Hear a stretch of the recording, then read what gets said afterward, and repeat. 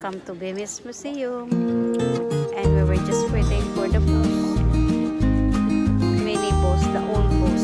So I'll show you what's there look like, the transport, the old kind of buses. So a small bus, but it's not big. So I'll show you around.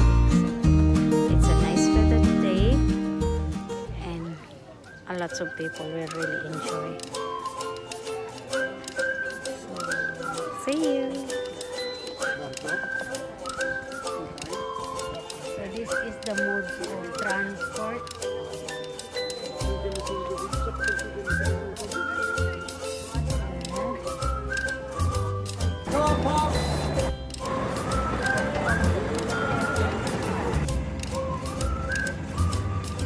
Guys, you know yung bus, this bus is like 1950s. Next stop, the 1820s, Poppy Hall and Motorway. 1950s bus. So To early 1970s. if you remember when in the province, We off the road by so the old buses is look like this. 1950s, 60s.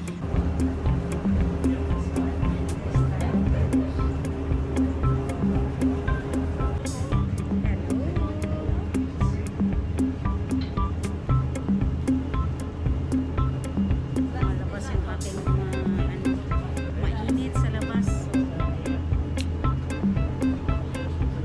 Nakamas kami kasi maraming tao. Just to make it safe as well.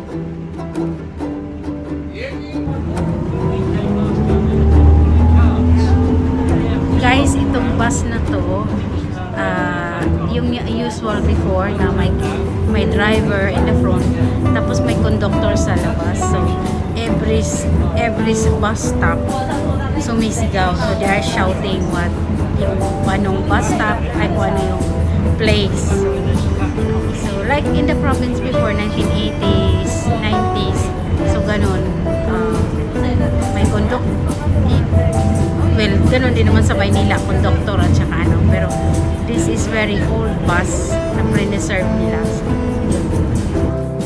ito yung town nila noon. Pag pumupunta sila, like, they will buy some bread, some, you know, in the market. They will buy some fruits and vegetables and anything that they will go in the town.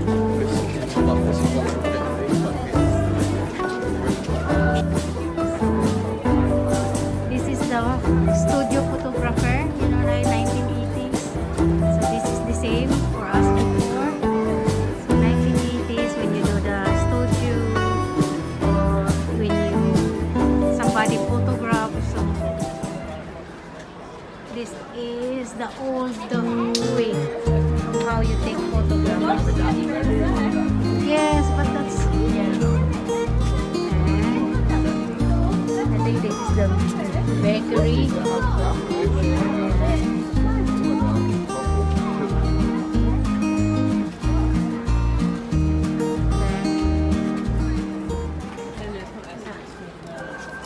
I think this is the chemical to do how to do. Oh, that emulsion, that's for rubbing oil.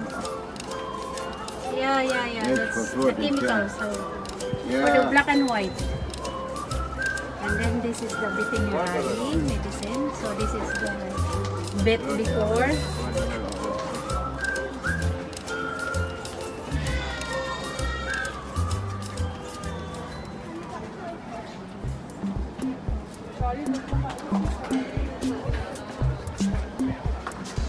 And how they mix household supplies like soups and perfumes.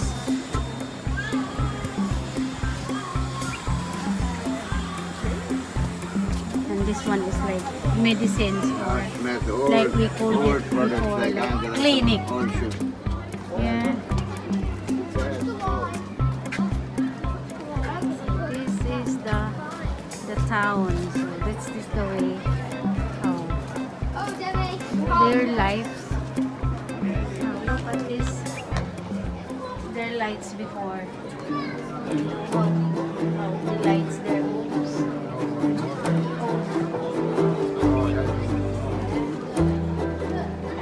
the old cars. Then there's one old cars inside. That's the old. That's the food stand before.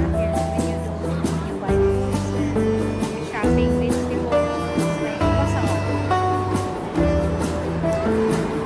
And here is the bus that goes right.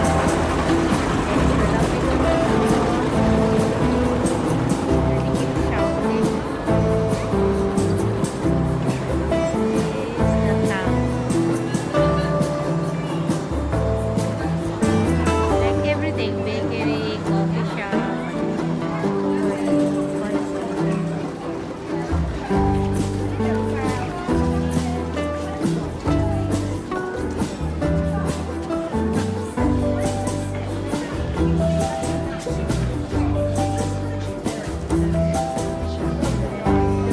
Groceries. That's the way how we pack it. And we pack the certain the utensils, no, the cups. And this for cooking.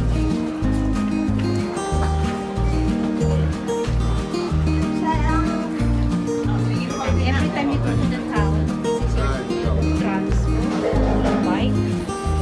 And you have the baskets where you can put everything.